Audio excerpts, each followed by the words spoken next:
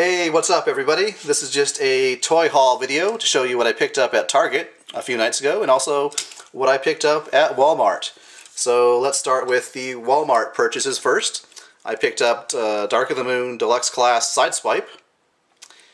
And I originally was not planning on getting this, but when I saw it in person, I liked it enough to buy it. I mean, there are a couple issues that I have with it, but I will get into that in the actual full review. But it's a really cool looking car mode, and as you can see here, the entire roof section has been removed. You got this sleek looking windshield, and you got these bucket seats here, which is really nice. So yeah, I mean, I'm a sports car guy, so once I saw it, I said, I'll pick it up. And even if it turns out to be a bad figure, at least I can review it and tell you guys what I think about it. So there we go. Dark of the Moon Deluxe Class Sideswipe. And I also picked up Deluxe Class Barricade. And basically for the same reason. He's got a nice sports car alt mode and a fairly easy transformation. So Barricade. So moving on to the Target purchases. I did pick up the Dark of the Moon Human Alliance Basic Backfire. Now, I know I said that I was not going to pick up any more of these Wave 1 Human Alliance Basic figures, but I went back on my word, and one of the reasons is it has a very nice weapons mode. Probably, in my opinion, the nicest weapons mode of all of the Human Alliance Basic figures so far. It does a fairly good job of hiding the vehicle mode, as you can see there. The vehicle mode is kind of a, well, they call it a three-wheeler. But you can see the wheels here, which is unfortunate, but, for a $10 figure, I'm not going to be too critical of things like that. I mean, they did a pretty good job. I think of all the, like I said, of all these weapons mode for all the Human Alliance Basic figures, this one here is the best. And I saw this particular weapon mode displayed in Leader Class Ironhide's hand, so it really looked awesome. So decided to pick that up, and the paint apps on these figures are actually pretty nice. These are sized roughly between a Scout class and a Deluxe class figure. So, but as you can see, it's got some nice silver and goldish bronze colors. So moving on. Now, I did see this guy here. This is DC Universe Classics Deathstroke. And let's give you a close-up look for those of you who are not familiar with Deathstroke. I don't know anything about the character, but I like the look of the figure. And as you can see, it's got a sword, it's got some ammo clip going across his chest there, a staff, and you can see back here, maybe there's a machine gun type of weapon. So, Deathstroke.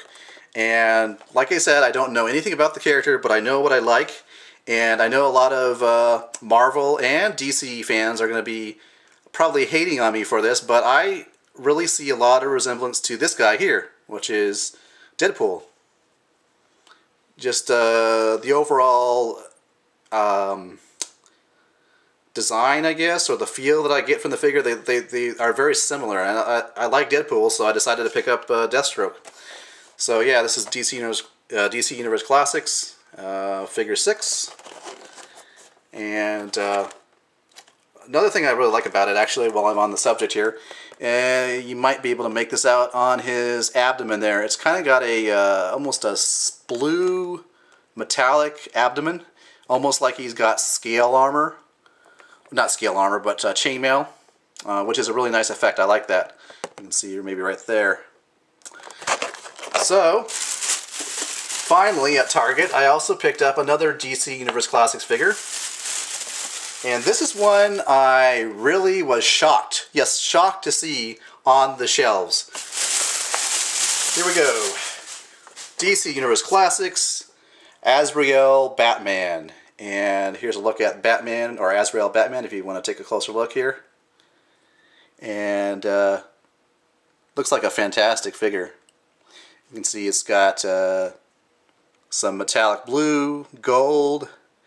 You got some kind of shiny silver on his ab, and then you got the kind of a standard gray plastic for the thigh and leg and feet. And he's got wings, as you can maybe make out there on the side. So he's looking really awesome. He's got these gold conduits going from his forearm to the back. So, and this is part of a wave of figures. You collect all these figures and you get the Collect and Connect Bane, which I'm not planning on buying any more from this wave. I just wanted this guy here. And I was really, really shocked to see him on the shelves, because in my mind I figured I'd have to go to eBay or online, and if I did that I would have to pay, you know, $10 shipping on top of the price of the figure. So we're talking, you know, $30 maybe, if maybe more. So really, really shocked to see this, but really pleased to see it. It was the only one on the shelf, and it does have, you know, it has its paint problems, but nothing major. And, you know, considering, you know, I didn't have a choice, that this was the only one on the shelves, I'm still pretty happy with it. So it just looks awesome. So there you go. Now, one last thing that arrived in the mail from eBay: Marvel Legends Toy Biz Storm. And let's have a look at Storm here.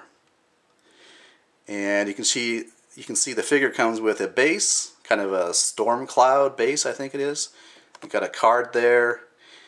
Man, these you don't see figures like this anymore. I mean, this is a big package. You got this big base. You got a comic in the back there. Toy Biz really did a great job with these Marvel Legends figures overall. So, and you can see some more of the figures there. So, Marvel Legends Toy Biz Storm. And I'm always on the lookout for good-looking, well-articulated female action figures. So this will definitely fit that bill, I think. So looking really nice. You can see she's got the cape back, you know, draped between her forearms there. Really nice.